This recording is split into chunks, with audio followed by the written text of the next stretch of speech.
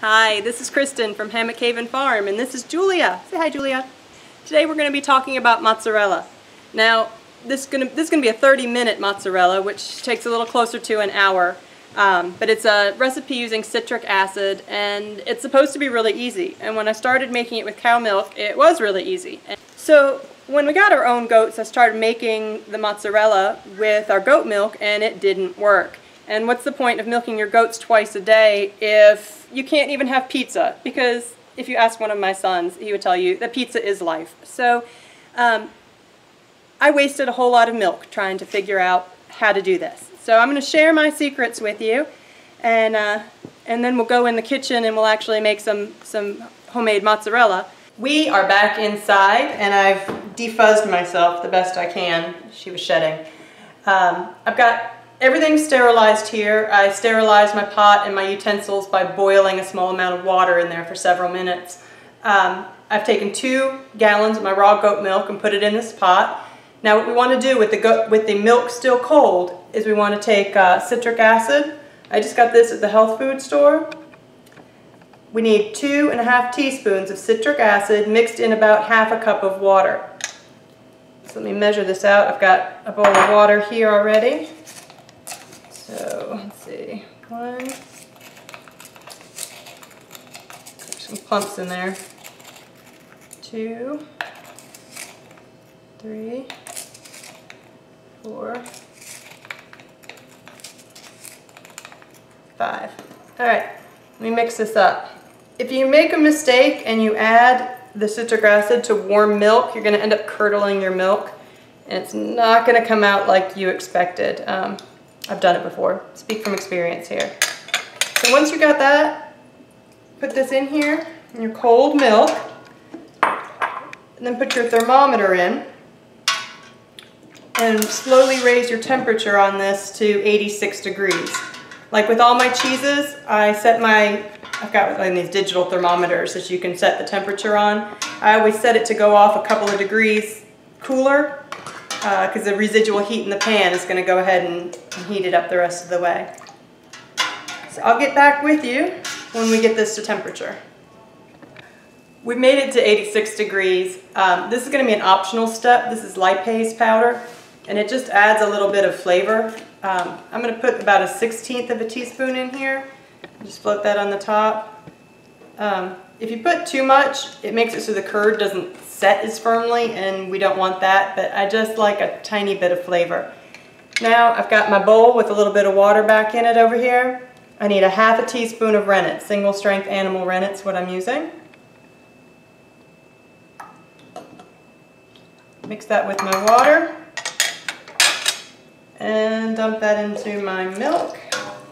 Stir that up real well, and you're going to want to put a lid on it and set a timer for 20 minutes.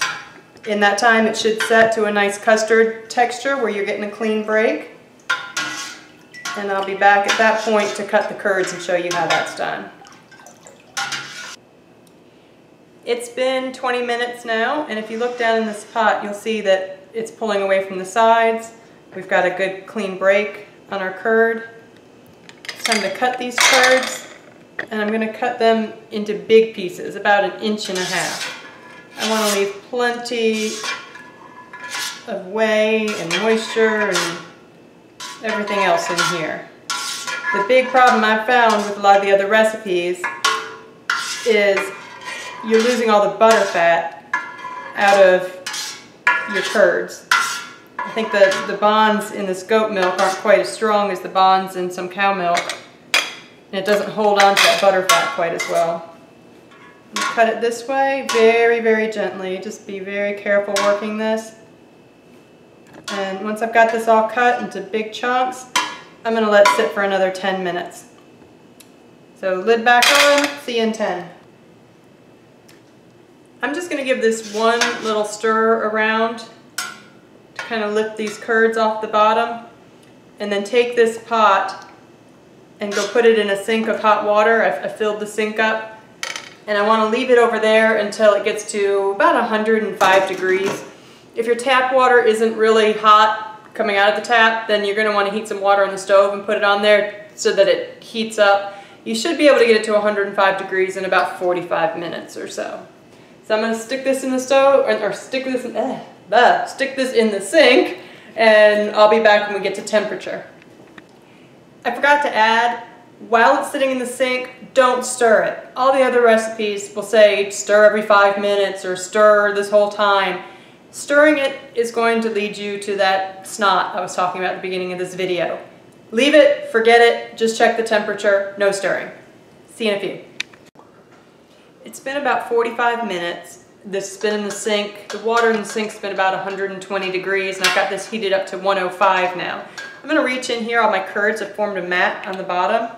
I'm just going to grab that mat of curds out and put it in a bowl, or a colander inside of a bowl, and let that sit there and drain for 15 minutes, and we'll come back and salt it.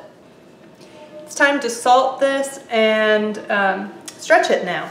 So I'm just using kosher salt, and for this 2-gallon batch, I'll probably want about a tablespoon. I'm just going to eyeball it and guess about that much. Work the salt into our curd that's strained here. Work it in slowly, try to get it all around on there. You can break up your curd now. And at this point, this is absolutely delicious. So, take a bite of it, check for salt. All of this has come off. It's basically like cream. This is delicious in cooking in any kind of cream sauce or anything. Or you can throw it back in the pot and with the other way and make ricotta out of it. But that's a different video. I'm not doing that today, but just an FYI. So we're probably going to make, I don't know, 5 balls of mozzarella from what we've got here. Just gonna make them even. So take about 1/5 of this and put it on a plate. I'm gonna go microwave it for 30 seconds. I'm gonna do 15 seconds and then another 15 seconds. So in between I'm gonna kind of just stir it over so it doesn't get too hot on the edges, and I'll be right back after I get this microwave. Alright, this was nice and warm, so I actually only heated it for about 25 seconds altogether. Now you've probably seen cow videos where they just pull this stuff forever. You will break the protein bonds in this if you try to work it too much. So what we're going to do is we're going to give it one little nice stretch, find a pretty side, fold it under until you've got a nice smooth top and a nice round ball. You can use the hot whey to seal the bottom. But you do not want to overwork this. If you overstretch it, you're going to break those bonds and they're not going to go back. And you're also going to lose butter fat the more you work this. Once you've got it in a shape you want, dump it in the cold water to hold your shape. It is possible to overheat your curd. You see around this edge where it's starting to overheat a little bit. You're not going to be able to pull that. So really watch it while you're heating it up. I'm just going to mix that really hot bit in the middle to cool it down.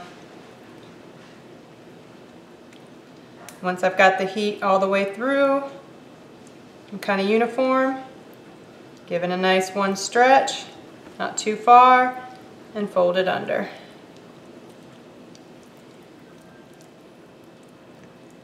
Give these, I don't know, 30 minutes or so to cool down in your ice bath. I'm going to add some ice cubes to that. Right now it's just cool water. It's not going to stay cool very long. Then you can put it on a cheese mat on a rack to dry off, and then they're ready to just slice and eat. So thank you for watching. Let me know if you've got any questions in the comments. I'll be happy to answer you. I'll also help you troubleshoot if you run into any problems. And good luck making your mozzarella. See you later.